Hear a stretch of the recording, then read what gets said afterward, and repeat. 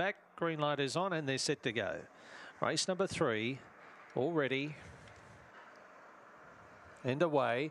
Sippy Cup Emu stepped all right. Pace outside at Son of Ghost looks like leading. Sippy Cup Emu finds the fence second. Around those Aston Marquet early. A gap Something Clever and also Augusta. A length or so to Aston Tara. Take a Carnation and 2 to Racing Ruffian. Leader is Son of Ghost on the turn. Swinging very deep Aston Marquet. Sippy Cup Emu getting the run through. Son of Ghost is clear though. And it's too good. Son of Ghost by 4.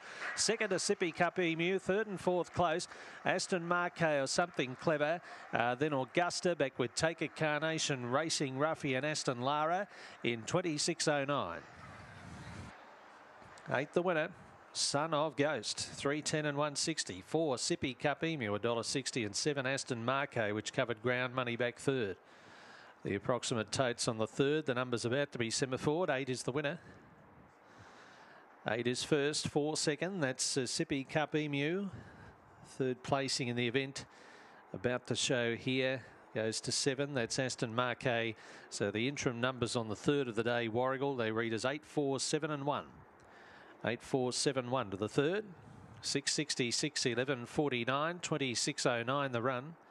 3 1/4 lengths the winning.